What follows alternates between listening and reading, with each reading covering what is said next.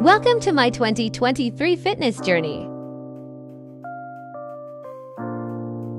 If you're new here, my name is Jenny, aka Ethan Jen.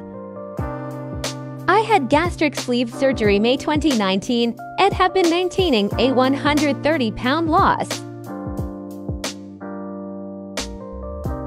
In May 2020, I had the loose skin removed from my stomach and back. I still have loose skin on my arms and thighs. I reached my weight loss goals by diet and walking.